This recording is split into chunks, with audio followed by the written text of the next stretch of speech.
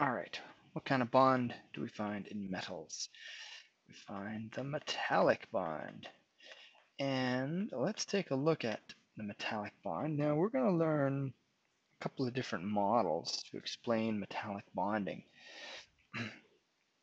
um, the first one we're going to look at, the one I'll talk about right now, is a somewhat simplified look at the bonding found in metals. I'm going to draw a little sketch here for you, some atoms.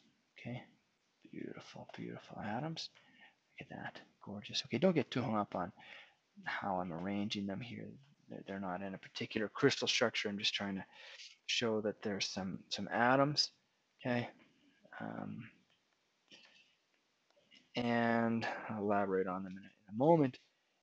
But what we've been doing with bonding, primary bonding, is looking at how we achieve a stable octet, or really what do we do with valence electrons. And so one model, the model that we're looking at right now, which is not too shabby, for not too bad for explaining some behavior of metals, is that the valence electrons are contributed to a so-called sea of electrons. Okay, sea of electrons. I'm going to try to draw that in. What color are electrons? Of course, electrons are blue. Well, no, I'm just joking. They're not. I mean, I'm making them blue because they're negative, and blue is a cold color. So these are meant to be these electrons, the valence electrons. Okay, they're contributed. So this is negative, right? And there's different ways actually this is depicted. Sometimes you'll just see little negative signs like this showing that, and sometimes you'll see something usually more artistically rendered than what I'm doing right now, but some sort of a continuous sea surrounding these atoms. Now, I called them atoms a moment ago, but I got to clear that up a little actually. If we've taken the valence electrons away from the atom, then these are not atoms actually. I mean, they are atoms, but we could be more specific because they're going to have a net positive charge. The electrons are in this sea of electrons. So these are now ions, and they're sometimes called um, ion cores. Okay, where's my eraser? There it is.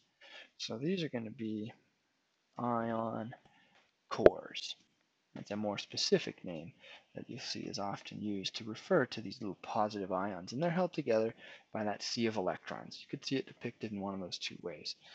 And so that's not a bad description. You can explain some properties of metal. For example, electrical conductivity. These electrons are free to move, or they're delocalized electrons, and so they're free to conduct electricity or vibrational energy through materials. So you're going to have conductors of electricity and of heat. And of course, we know that metals are good conductors. So this model explains that. What else does it explain? Well, if we were to apply a stress to this, we wanted to mechanically deform this.